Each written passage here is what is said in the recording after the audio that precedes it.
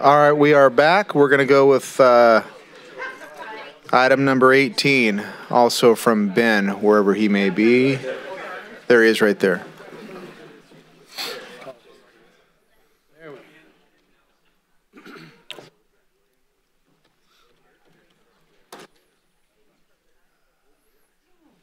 Erica's earning her money tonight.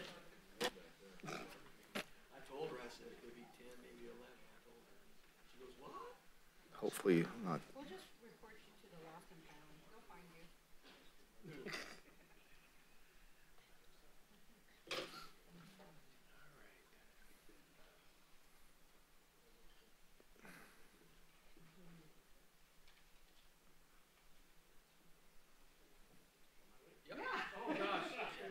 You're on, man.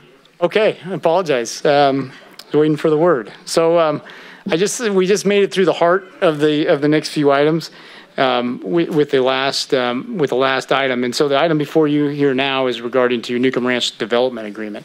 So as part of those 12 growth policies, and due to the size of the subdivision, there's a requirement for a development agreement. And so the development agreement was worked out with the developer. It basically establishes specifics of the project if there's any specific requirement, but particularly it lengthens the time of the map, and so it sets criteria for 20 plus years for this entitlement process to be valid, plus room for extensions. And so, as briefly discussed, Newcomb Ranch. The development agreement is before you right now. That's in regard to the development in the blue. Newcomb Ranch. Here's the Bogue Sewer Master Plan land use plan showing the location of Newcomb Ranch.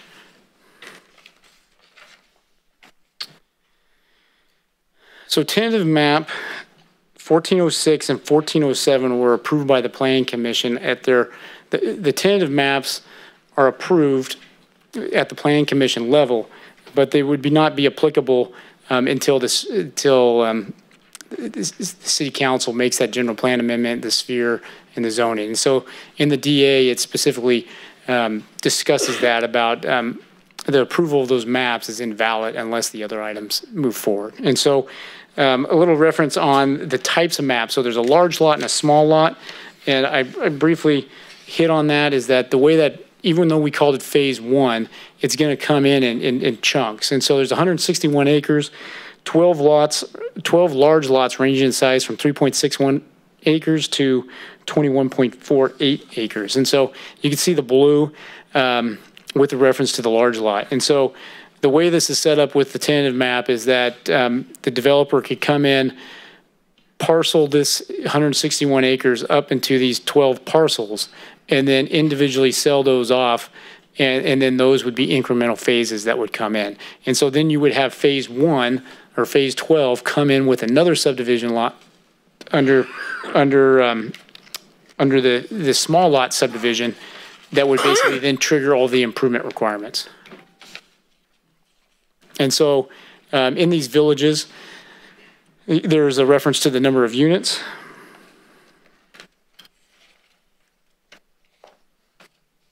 And a little more information regarding the DA, that it's really a contract between the city and the developer, defining processes and criteria for the subdivisions to be developed. This DA is intended to satisfy the city's growth policies and was requested by the applicant specifically for that length of time. And then also the primary benefit is the third bullet is that 20-year plus. And I think we have an automatic 5-year extension plus a couple other multiple extensions based on request. So with the certification of the Bogue Sewer Master Plan EIR, no further environmental assessment is required. And the staff recommends that we introduce an ordinance approving the Newcomb Ranch Subdivision Development Agreement between the City of Yuba City, Newcomb Ranch LLC, and waiving the first reading. I'd be happy to answer any specific questions regarding the DA. Questions? Public comment on that?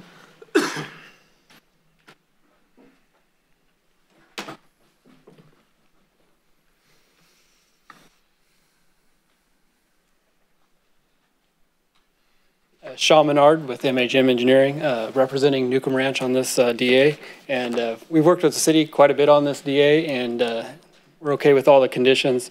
One of the items we wanted to talk about is to see how we could address it is, remember the condition about the undergrounding of the lines along Bogue Road. In the condition on the tentative map that was approved at the Planning Commission, there was a requirement to underground. I've gone to some of the project workshops, and there's consideration of changing that policy. And I was wondering if there's a way if we could put that in the DA, so if the policy changes throughout the city, we're not conditioned to do that.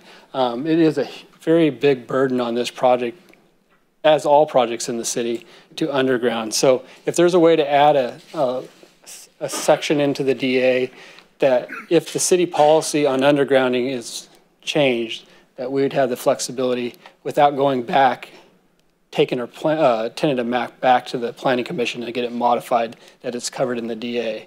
So if there's a way, I'd probably need the attorney to ask that question.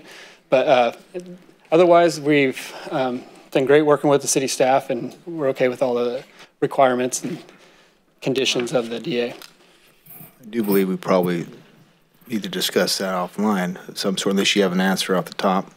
We do have an answer off the top. All right. Right now, those policies are still in effect. One of the ways that we suggested is just simply amend the tentative map to remove the condition once the council decides what exact policies it wants. So that condition could be removed by just amending the map. There wouldn't be a need to do it as part of this development agreement at this time. So we'd like to do that. So thank you. Thank you, Sean. Through the mayor. Can you say that again? You said that in your softest voice, Shannon, that I'm It's sorry. condition 67 of the, So the tentative map has a condition on it that requires undergrounding. If you want to change that condition in the future, you have to amend the tentative map. We're doing the development agreement right now. The proposal is to put that change in the development agreement. As a practical matter, at least from my perspective, you're still going to have to amend your tentative map to remove that condition. And since that condition is consistent with your current standards that you have, my suggestion would be is to wait until you decide what updated standards you want from your ad hoc committee or whatever else that you may be setting up. And then once those are established, then it's just a matter of going back to the Planning Commission and amending that condition on the tentative map so it's removed and the undergrounding is not required. That would how it'd be typically done. So in other words, you wouldn't have to address it this evening. that was a really short answer. Thank you. So, through the mayor? Yes. Through the mayor. So does that mean these folks have to go back to Planning Commission and pay a fee in order to get this amended in the future? The tentative map, yes, usually there's a process of going back to the Planning Commission to remove a condition that's been put on by the Planning Commission. So the tentative map's not before you tonight. What's before you tonight, council member, is the development agreement. Okay. The development agreement acts like a snapshot. It's an agreement that kind of freezes everything in time. Okay. You know, Shannon, I just want to add on to that, that the way that condition was written on the tentative map, 67, was that, or as modified per the undergrounding policy.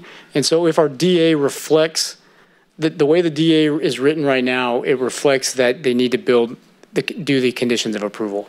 So I think his comment is definitely noted and documented for the record. In a way, instead of trying to do a last-minute DA change, I think it's handled through that condition of the map that it reflects that policy change. So if we change that policy, then the DA would enforce whatever that change was. We'll definitely look at it at a staff level, and if there has to be some sort of clarification, we can work through that. Okay. As long as we're not approving some sort of roadblock to amending that when it becomes. I understand the way that condition is written, we should be good. They're conversing. I'm just making sure. Oh. Okay. All right. Thank you. I'm going to ask because I don't want to. The question came up is, if we change our policy, are they going to have to reapply? Based on what Ben said, the condition terms are, the answer is no. Because the condition, he apparently designed the conditions of the tentative map such that there would already be built-in flexibility. Perfect. Thank you.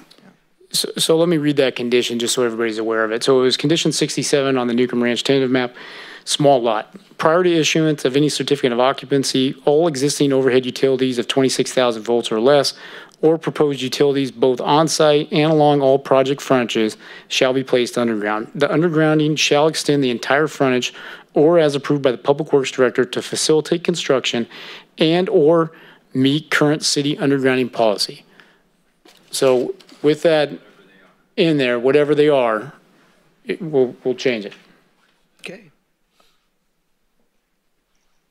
You were leaning back in your chair. Yeah, I know. And the reason why I was leaning back is because I was thinking about the exact language, and I understand where Sean's coming from, given that language. There is some ambiguity there, but if it's the city's interpretation that we have interpreted that, and Ben's understanding that it will provide that flexibility, in other words, if you change the standard, that condition will be changed. I think with the discussion we have here on the record, making that clarification, and with the existing condition 67 and part of the track map or tentative map, we should be fine. Perfect. All right. Through the mayor? Yes. Are you ready for a motion? Ready. All right. I'd like to introduce an ordinance approving the Newcomb Ranch Subdivisions Development Agreement between the City of Yuba City and Newcomb Ranch LLC and waive the first reading. Second.